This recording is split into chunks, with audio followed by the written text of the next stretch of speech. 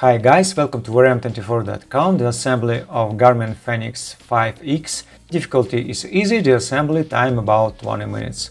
So, a Fenix 5X watch came in for repair. This is actually the first time we have had a Garmin product on the workbench. We had only heard that these are watches made for professional athletes, well protected and packed with features. So we unscrew 5 screws from the front of the device, we leave the display module. It opens easily because there is no adhesive around the display perimeter.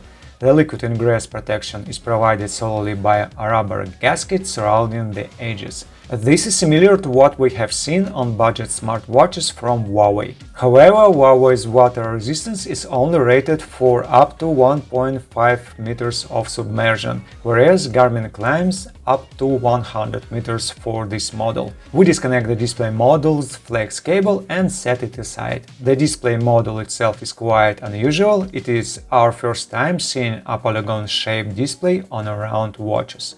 We remove the antenna from the housing, it is not fastened by anything.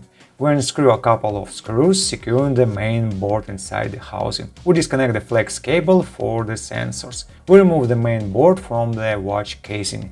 The battery is attached to the back of the main board using double-side tape, and it is connected to the board via a wired connector. What is left in the housing is the sensor flex cable and at the top spring-loaded charging contacts. The main board shown on the photo from both sides. By the way, the 4 screws on the back of the watch are purely decorative. You can unscrew them, but they don't hold anything in place.